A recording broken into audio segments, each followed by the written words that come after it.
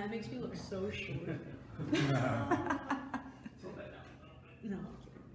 All right, Chi, you had an Australian adventure.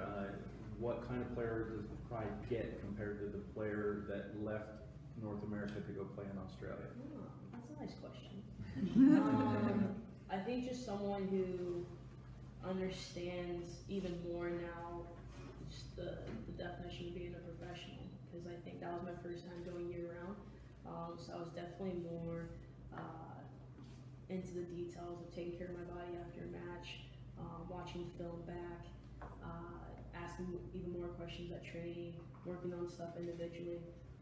Not to say I wasn't doing those things before, but I think there was this magnitude to it because I was in Australia and didn't necessarily know as many people before, so I had a lot more alone time to kind of do things like, all right, what can I work on 10 minutes, 30 minutes today that can make me better as a player for continuing my career. What did you take away from Australia besides obviously those details, but playing in the W League? Usually there's a lot of players from the NWSL that go there every Right, season. yeah. What was your actual take from the actual games itself? Yeah, so I think the league, the structure is awesome. I think it's growing. I think when they're getting more players from America, also other internationals, it's raising the level. And I think because of me, I was coming in as international, you're expected to make a difference in the match, right? You're expected to be an impact player. So I had a little bit more responsibility in the sense of, right, this is an important game for our team. How can I help us get these 3 points? So I liked it. I think it challenged me. I think maybe in the years past, I haven't been the person that has been looked to in those situations. So that was really cool to have that pressure and how I was going to deal with that pressure. During that time in Australia, you got called to the English national team, featured for them a few times. What did that mean to you? We talked before about just being an English player, being an English person growing up in America, and kind of feeling disconnected a little bit with England, and now being called up to the English national team. How much did that mean to you? Yeah, well, I don't know if I would say I was disconnected. I just think I have a different experience, right? Because I was born in England and then I grew up in America, but a lot of my family was still in England. So I do have, and then my parents are Nigerian, so I do have these 3 nationalities that are very important to me. People always ask me, well, like, not necessarily which one I like more, but who do I feel more connected with? And I think all 3 of them really do make me who I am today. So that experience to put on an England kit for the first time, represent the Lionesses, was something I'll never forget. I was saying earlier that I actually got the call on my birthday that I was going to get invited into a camp, and that was probably one of the best birthday gifts I've ever received. And then from September to November to go in my first camp and to get my first cap and to get my first goal was literally a dream come true. I'm very grateful for Phil for giving the opportunity and the girls for being so warm and welcoming and generally having this sense of happiness for me when I was getting a cap and getting the goal. And it just confirmed that I think I was supposed to be in that situation. That was the country I was supposed to represent, hopefully, at the World Cup come this summer. Have you talked to Phil at all about that? Yeah, so Phil's really awesome when communicating with everyone who's in the pool. He has like WhatsApp groups with each individual, and he knew I was starting preseason, so he sent me a message on Monday, just telling me to train hard and enjoy it. And then he knows Mark, so I'm sure they're having some conversations too. But it's always nice to check in with a coach and have that that kind of personal relationship, and not just he's my boss, right? So yeah, I think he does a really good job of balancing that. She kind of speak to the differences in football and culture between being in Australia, being in England, and being here.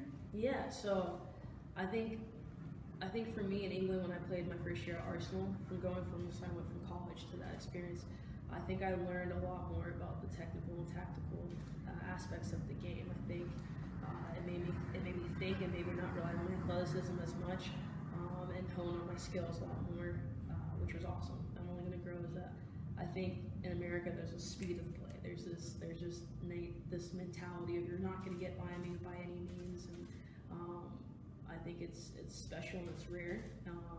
And then in Australia, I think there's this growth of the league. It's hard to say what the identity is. I was only there a brief time, but I did enjoy my experience. I think what they're implementing is good, and I think if they keep getting international players is going to grow the league, and they also have this balance of helping the youth or their development players, playing at 17, 18, with these World Cup Olympians, and I think that's awesome that they're getting an opportunity to do that because they're going to grow massively. Have you had a chance to speak one-on-one with Mark yet? A little bit? Yeah, so I actually had a meeting with him yesterday, and he was just he's very intelligent. He's very he works really hard. So he's already watched every game from last year, and he was pulling up his what do you call it? His iPad. And he had all these screenshots with his little scribbles on it, and the detail was crazy. But he already kind of told me what he thought I could work on and where he thought I was solid at. But it was so nice to hear how much detail of each thing, and I agreed with everything he was saying for the most part. And it'll be cool to see how he said he was excited to help me grow, and he was excited to help the team accomplish what we can this year. So I think everyone has been really impressed with training sessions and the detail and the energy. And he's always saying brains over brawn. He wants us to start making sophisticated decisions on the ball, not just doing a 30-yard switch just because it's on, And I think that's something a lot of us might be hearing for the first time, and it's going to be really good for us. It sounds like you're maybe a little surprised by your first interaction with them in terms of the attention to detail. Have you ever had a coach in terms of that kind of level of detail, maybe at this level or the national team level as well? Yeah, so I think at the international level would probably be my first exposure to it.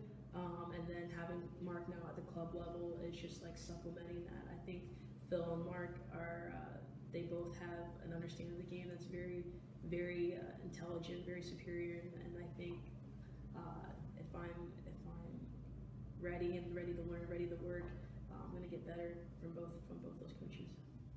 How do you apply yourself as a leader and a mentor for the squad?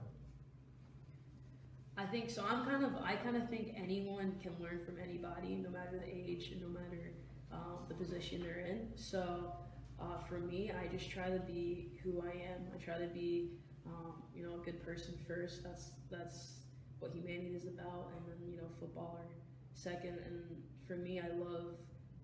You're gonna get my full effort every day. So, and I want to ask questions. I want to understand what it is X or Y wants to see. And at the same time, I want to be myself. I want to be creative. I want to attack at people. I want to provide opportunities for the team. And if someone can get something out of that from me, that's awesome. Then I'm hoping you grow. But I don't want to sit here and label myself leader or whatever, because I think I'm learning every day. I do think I have a little bit more experience now being with the club for a couple years. But yeah, I'm just going to be confident in myself and in this team. Do you think the Pride will surprise the rest of the league this year? Will the Pride surprise the rest of the league? I think we have our expectations, and I think for me, I'll keep that in house. If Mark wants to share what those expectations are, then that's we're going to support him. But like I said, I think really highly of my team. This talent on this team is unreal, and I can tell you they work just as hard, if not harder. So. If we execute, if we're consistent in the play, I'm beyond excited what we can accomplish this year.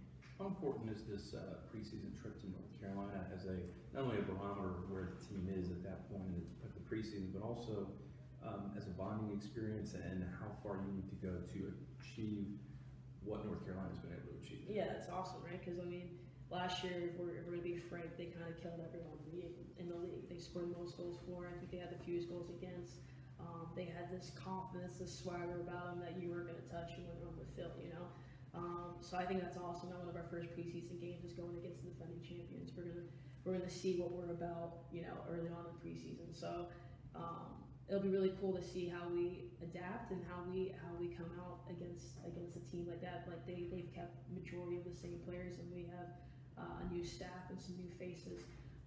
But regardless of the experience, we're going to learn and we're going to grow, and it's going to be something that's in our pocket to see where we start from, now to the end of the season.